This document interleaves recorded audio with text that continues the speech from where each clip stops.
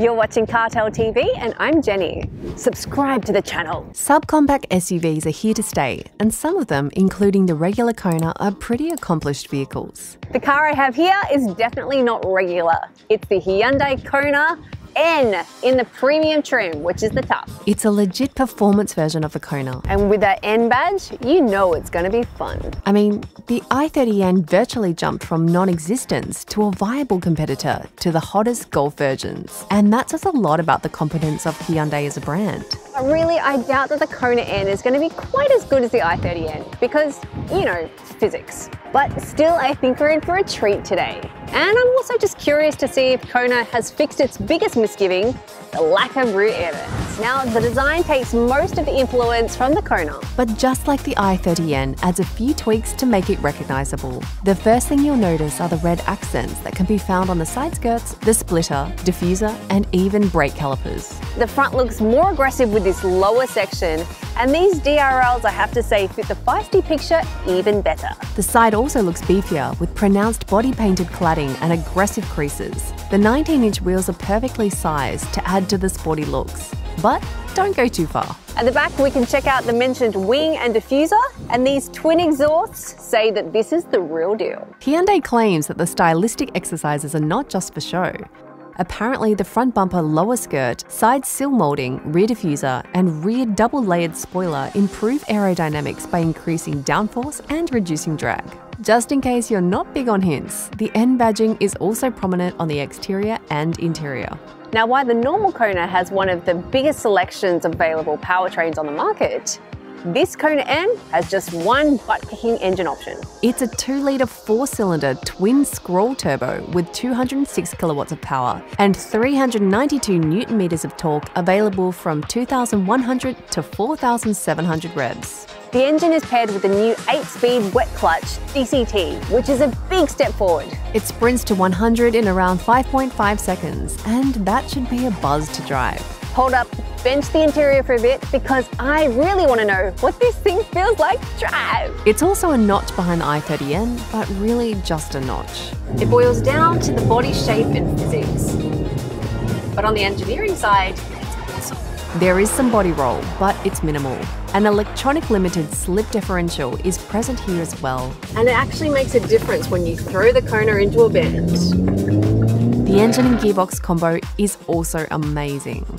The wide torque curve is awesome and has pushed pretty much all the time. And the engine just loves to rev. The gearbox is as fast as you'd expect from a sporty dual clutch, and that new wet clutch version has been spotless so far. It really takes like half a lap on the track before you're really familiar with what you can expect from it, and its confident handling, grip and balance are big parts of the awesome driving experience. There are also driving modes that were used from the i30N, and there's also this NGS button. The acronym is just badly thought out, so I'm not going to talk about it, but feel free to in the comments. But what it does, now that is a different story.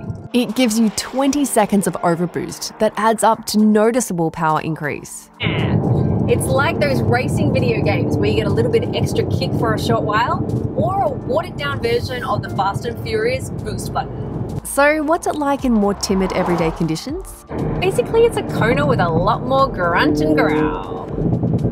It's a bit harsh on bad roads, but it's great in the city and smooth while cruising. You have eco and normal modes for these purposes, and they make the car feel like a regular Kona. Now you get it into one of its various sports modes and it just becomes a completely different car to drive.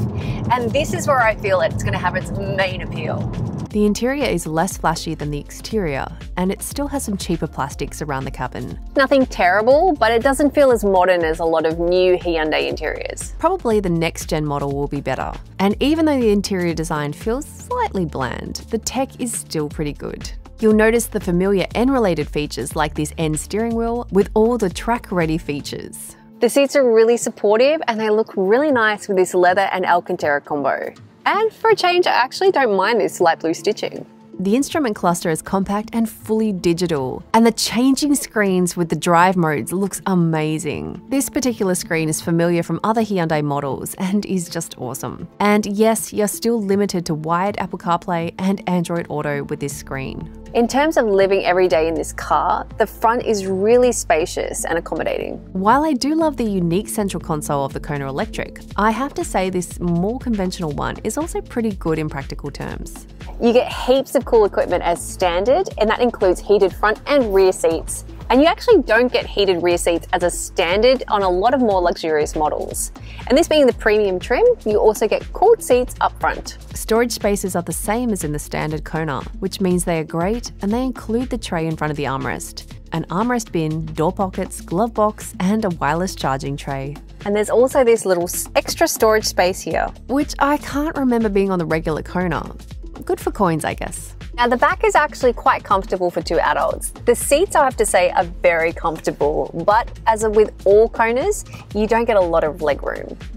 And no air vents, sadly. In the back, 361 litres of boot space. Flat fold the seats and you get up to 1,143 litres. But then it's a two-seater. In terms of safety, the Kona N is pretty good even if it's completely standard. It gets Hyundai Smart Sense including blind spot collision avoidance assist, driver attention warning, forward collision avoidance assist, camera and radar type, including car, pedestrian, cyclist detection, city, urban, interurban operational speeds, high beam assist, lane following assist, lane keeping assist, rear cross traffic collision avoidance assist, rear occupant alert, safe exit warning, smart cruise control, parking distance warning reverse, rear view monitor with parking guidance, ABS, brake assist, EBD, downhill brake control, hill start assist, traction control, vehicle stability management. The Kona N starts at $47,500 for the manufacturer's listed price, and this top premium trim is $50,500 MLP. Just like the Kona Electric doesn't really have many competitors,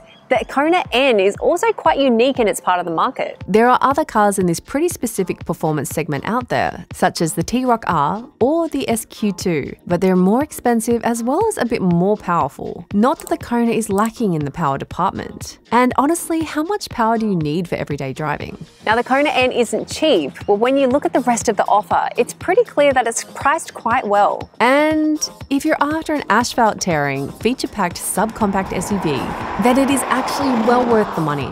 It's also impossible not to compare it to the i30N, and they both have their advantages. The Kona N has a more comfortable feel in regular driving conditions. The i30N has a bit more in terms of the performance driving feel thanks to its lower stance. Now if you're looking for a track car, then you would buy the i30N, obviously. If you want an everyday car with the versatility to transform into a usable little beast, then go for the Kona N. So some of you might be thinking, why not just buy a hot hatch? Well, it's kind of like saying, well, why not buy just a hatch instead of a subcompact SUV? Because that's what people want. So this is kind of giving those benefits of the subcompact SUV, along with all the driving performance and enjoyment of the hot hatch. So creating kind of a juicy little hybrid. So the purely driving enthusiast in me will prefer the i30N. But the objective me has to give a slight edge to the Kona N due to its versatility. And let me reiterate, this Kona N is a little beast. Most people looking at these kinds of cars are going to welcome that everyday side to them. And the Kona N is just a great choice in that respect. And I particularly like this red color. What do you think?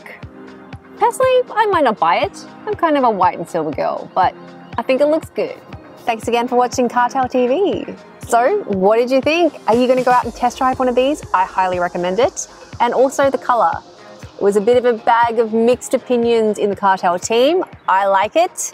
What do you think? Let us know in the comments and we'll see you in the next review. Peace.